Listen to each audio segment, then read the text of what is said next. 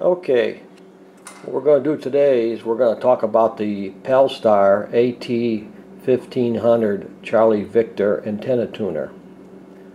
Now this tuner here has had a problem with the rotary inductor.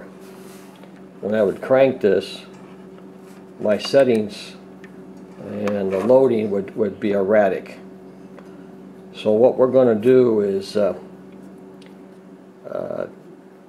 pull this out of service and see what's wrong with the rotary coil inside here. Now I've already repaired this, but I'm going to tell you what I found. So we come over here, we got the cover off, and here's the rotary inductor right here. So one of the first things you want to do is to take this antenna tuner, and you want to get yourself a, if you have one, which is nice, a digital voltmeter. Now this digital voltmeter here has a where the ohms are at, it has a function for checking diodes. And what that does is, when you are checking a diode, you listen for the beep, continuity. I'm shorting the test leads here. Right there is a good solid connection. So what I did was, I took the digital voltmeter and I put some jumpers here on the ends of the test probe. There's the other one right here. So I got two jumpers. So now I'm going to check out this rotary inductor and see what the problem is. I know the problem actually is something's not making contact. And what I found is I take this here, and one side of the test leads, I put it to this strap right here, and it's under pressure, so you can it bends up and down. So when you're I just knocked it out of calibration too, but one hand here. Anyway, when I rotate this handle, you see this slide going across the coil. Okay. Now I got one side of the test meter to this sliding bar.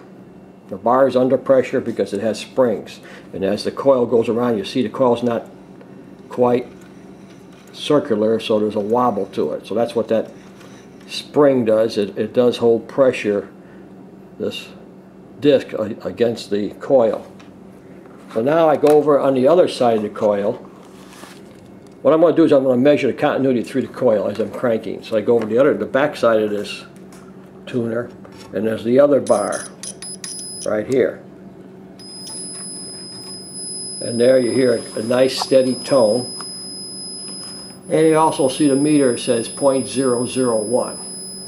Now that's in the check diode. If I went to ohms, I'm showing 0.6. But first I'll show you the diode. This is much better, Diode Check. So now I got a tone, I can listen. So now when I come over here and start cranking, you see this slide going across here. And if you listen, you can hear the tone has not changed. There's a good solid connection. So that means I have a good connection from this bar, the rotor, disc, and the coils all making solid contact.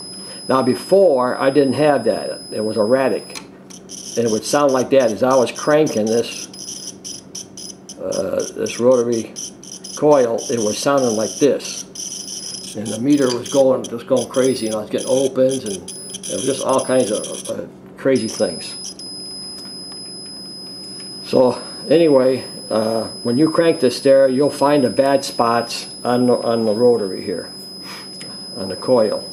and it'll get raspy. As you're actually cranking, you'll hear all that raspy sound. The tone will be solid. That's one indication.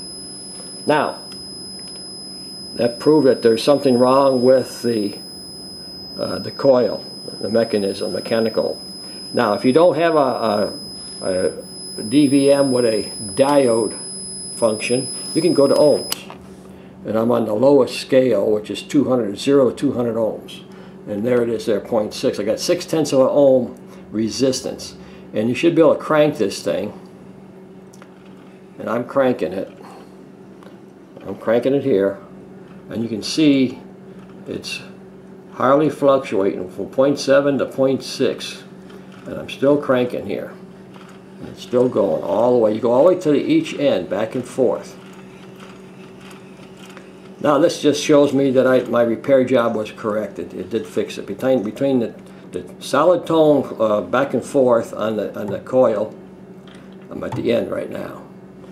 And then using the resistors measurement with the digital voltmeter, since some people may not have a diode check on it with a tone.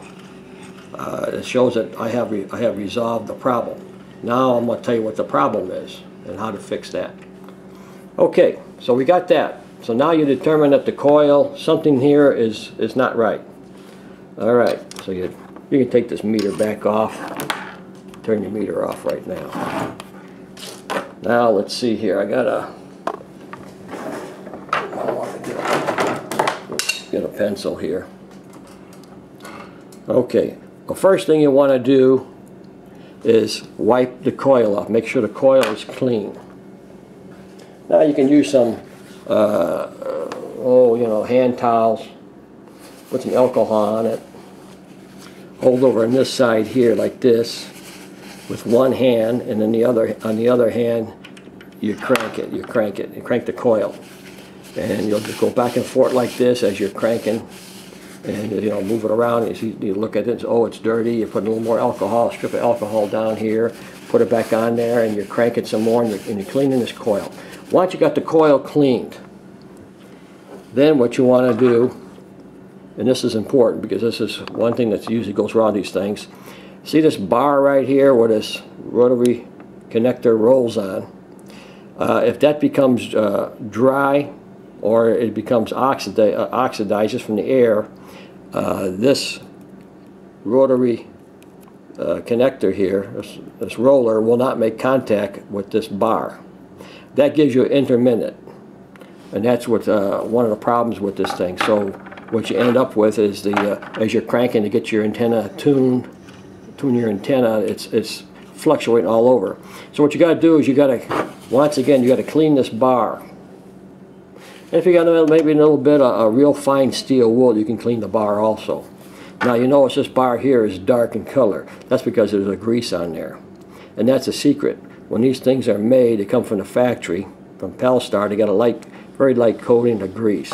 And eventually, I found that the coating on mine was so thin and sporadic that I was having dead spots in here. So what I did was I got some of this. It's called an antioxidant compound. Right here, it's in a tube, and it's for aluminum to aluminum.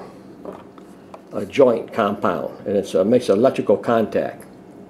And as you can see, it's OX-400 antioxidant compound. GB. I got that. I don't know where it was. Ace Hardware or something like that.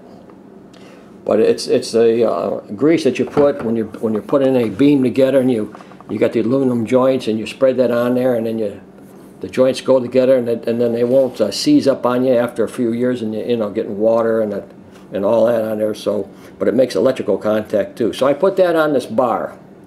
I did this about 2 years ago. I put that on a bar, and that fixed my problem.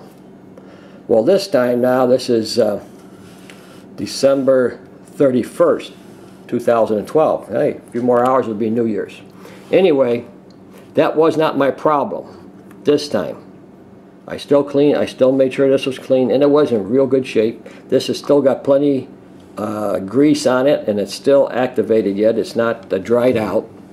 But I found that The problem was down in here. This coil goes from here to there. It's wound, okay? And then when this coil here comes around, it goes down inside here. And if I get a good view on that, there it is right there. Right here. Let me see if I get something better. Right here is the contact. See this screwdriver? And there's a piece of metal there, and that contacts with the coil on this end, and that has to be cleaned. Also on this end, same problem. Right here is this. There's my screwdriver. Right there. You see that? There's like a brass bearing there, and then there's this metal that's under pressure, and that comes back out of here in the back and makes the other side of the coil. Well, those two contacts have to be clean. The trouble is, how do you clean them? But you can't really get down in there, and they should be cleaned and lubricated because this thing is going around. See, it has cranked around. You do crank it around. So what I use here, and this worked perfect, was this Diode D5. Very expensive. This little can, 5 ounces, cost $17. I had to pay shipping on it and all that, so it run me $17 for this little can. You probably, if you find it local somewhere, it probably costs you only about 10. But anyway, you take that and you get down in here and you spray that, and you spray the one in the back with this thing. And then you crank this thing back and forth, the whole length of the coil, 3 or 4 times. You go back and forth, and, keep on going back and forth like that. And maybe get another shot down in there. And when I did that, and then I made my check again, going back over here, right where the spring is at. And I went back over here. Oh, I'm trying to work with one hand, and it's not too good, but clip there, put my meter there, and put my meter there.